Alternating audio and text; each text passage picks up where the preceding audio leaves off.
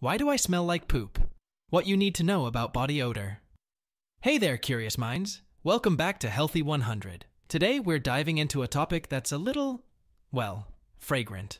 Have you ever caught a whiff and thought, why do I smell like poop? Don't worry, you're not alone.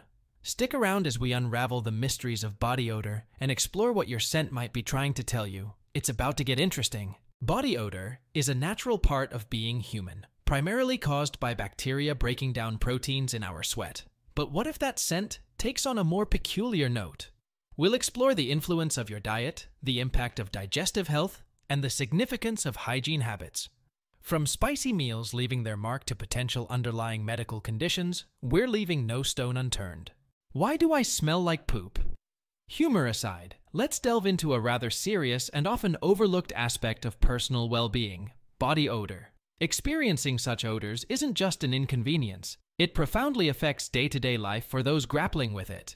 Addressing these unique and distressing body odors requires more than just a quick fix. It necessitates open conversations with healthcare professionals who can provide insight into potential causes and guide individuals toward effective solutions. It's a journey that goes beyond surface-level hygiene tips and delves into the complexities of personal health. So, if you or someone you know is grappling with persistent and unusual body odors, remember, seeking professional advice is a crucial step towards understanding and managing these challenges.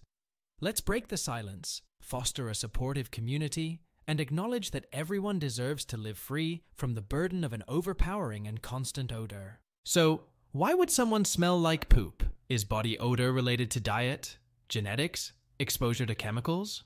The question of why someone might emit an odor resembling poop is indeed a complex one, intertwining factors such as diet, genetics, and potential exposure to chemicals. Unfortunately, this issue remains somewhat elusive and inadequately researched. A significant challenge lies in the fact that not all medical professionals possess the ability to detect the specific offensive body odor, making diagnosis and treatment more intricate. Interestingly, the ability to perceive smells varies among individuals, a trait dictated by genetics. It's almost as if medical professionals develop a kind of immunity to peculiar odors, such as those associated with someone smelling like poop. If you're experiencing an unusual odor that goes beyond mere heightened body odor, you may find yourself in the realm of what's termed metabolic body odor. This is a sophisticated way of saying you smell like poop, and it typically arises when one or more internal cell enzymes malfunction. The affected enzyme fails to complete its metabolic process, leading to the accumulation of odorous, unmetabolized volatile organic compounds, VOCs, in the body.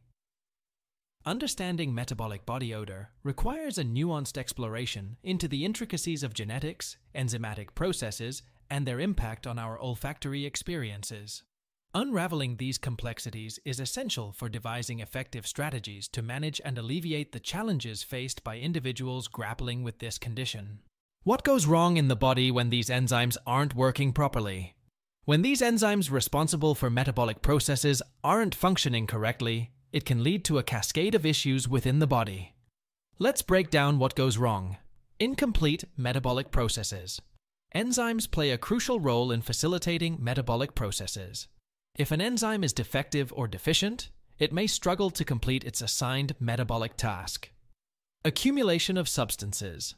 When an enzyme fails to metabolize a specific substrate properly, there's an accumulation of unmetabolized compounds. In the context of metabolic body odor, this often involves the buildup of odorous volatile organic compounds, VOCs. Odor production. The unmetabolized VOCs can produce distinct and often unpleasant odors. In the case of someone smelling like poop, it indicates that the enzymatic breakdown of certain substances is not occurring effectively, resulting in the release of malodorous compounds. Genetic factors. These enzyme deficiencies are often rooted in genetic factors. Genetic mutations or faults can lead to the production of faulty enzymes, affecting their ability to carry out metabolic processes accurately. Xenobiotic metabolic enzymes. In the context of metabolic body odor, xenobiotic metabolic enzymes seem to be particularly relevant. These enzymes are responsible for metabolizing foreign substances, such as drugs and environmental toxins. If there's a deficiency in these enzymes, it can contribute to the accumulation of odorous compounds. Health consequences. Beyond the odor-related aspect, faulty metabolic processes can have broader health implications. Accumulation of unmetabolized substances may disrupt normal cellular function and contribute to various health issues. Understanding these processes requires a detailed examination of the specific enzymes involved, the substrates they act upon, and the genetic factors influencing their functionality. The complex interplay of these elements underscores the challenges in addressing and treating conditions related to metabolic body odor. Seeking the expertise of medical professionals is crucial for accurate diagnosis and the development of tailored interventions to manage these issues. So, why do you smell like poop specifically? While there are 4 recognized metabolic body odor disorders with intricate names like trimethylaminoria, dimethylglycinuria, isovaleric acidemia, and hypermethionanemia, the phenomenon often referred to as fecal body odor doesn't neatly fit into one specific category. Individuals diagnosed with primary and secondary trimethylaminoria are often associated with carrying a persistent smell reminiscent of poop. However, they are not the sole carriers of this distinct odor.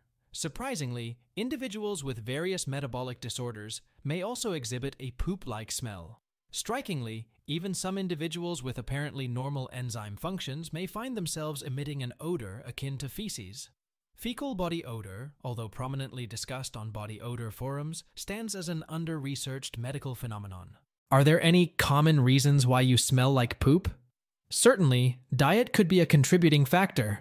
A poor diet, particularly one lacking in fiber, can result in hard stools and constipation. Your colon, essentially your body's sewage system, relies on efficient waste disposal for optimal health.